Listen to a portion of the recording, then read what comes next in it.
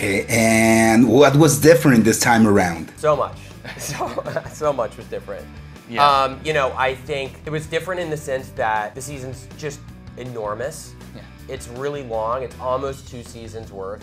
It's much more complex. We have characters spread out over 3 locations. We have a Russia storyline. We have a California storyline. We have a Hawkins storyline. They're all sort of interweaving and interconnecting. It's almost like 800 pages. It's double the VFX. So it was just incredibly complex to pull off and achieve. And then on top of that, obviously COVID struck, and you know, we were trying to make this in the middle of this pandemic, and so it was a challenging season. So it's hard to believe we're actually still working on it. That's true.